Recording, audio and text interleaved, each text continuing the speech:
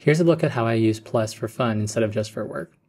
On this page, I have a bunch of information showing what the ski conditions at Whistler look like this weekend. Here I can see how much snow there's recently been at Whistler, what the upcoming events are, how many lifts are open, what the driving conditions are like, and a sneak peek at the top of the mountain from a webcam. If I want to add new data to this page, all I have to do is open up the information I care about. Here I'll take a snapshot of the snow forecast. I'll just draw a box around the page here and snapshot this snow forecast.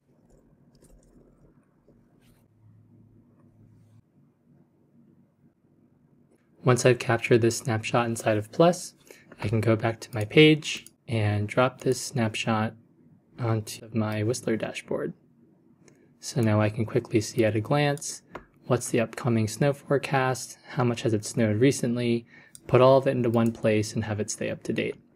I can then go and share this out with other people on my team or my friends. I can also go and take this link and drop it into an app like Slack. It'll unfurl itself, and now anyone in this channel can quickly see the weather forecast. I can then go and set up a subscription so that every Thursday morning, this snow forecast gets sent out to this channel and everyone in it, and we can decide whether or not we want to go up to Whistler this weekend. That's how easy to use Plus. Sign up and try it for free.